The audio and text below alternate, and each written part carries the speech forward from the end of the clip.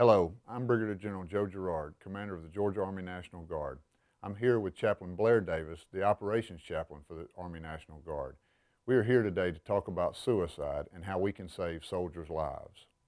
The Army National Guard lost 392 lives to suicide from 2007 to 2011, 6 of which were from Georgia. So the threat is there and it is real.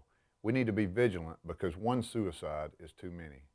Today's Guardsmen are under more stress than ever and need our help. Some are dealing with personal or professional disappointments.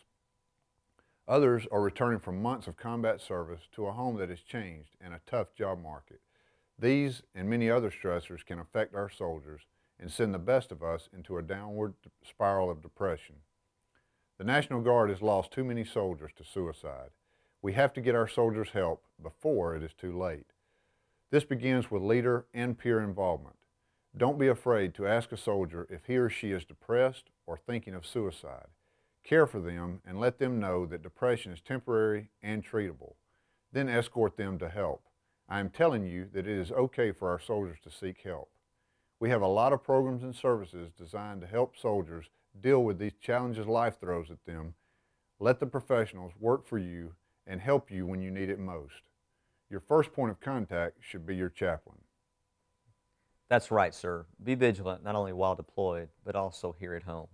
Watch your battle buddy and assess yourself while looking for the warning signs of suicide and depression. Statistics show that 50 to 75% of those considering suicide will give someone, a friend, or a relative a warning sign. They may even tell you they are thinking about suicide in a joke or in a side comment. All cries for help must be taken seriously. However, not everyone who is considering suicide will say so.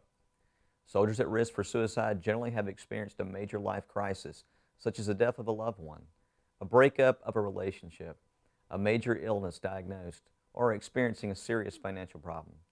These events are overwhelming and should not be taken on alone. We have resources available to help you cope with the stresses caused by these events.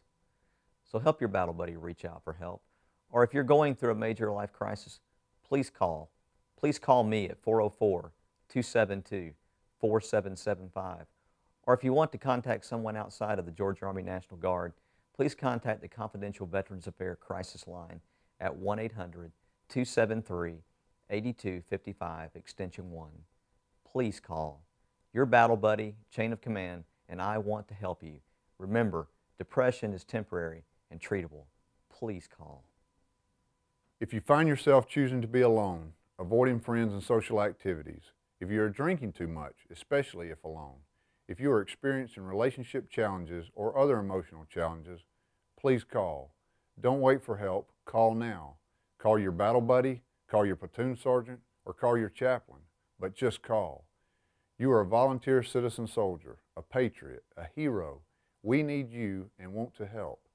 The Georgia Army National Guard has the programs and professionals to help you through this temporary and treatable period of depression.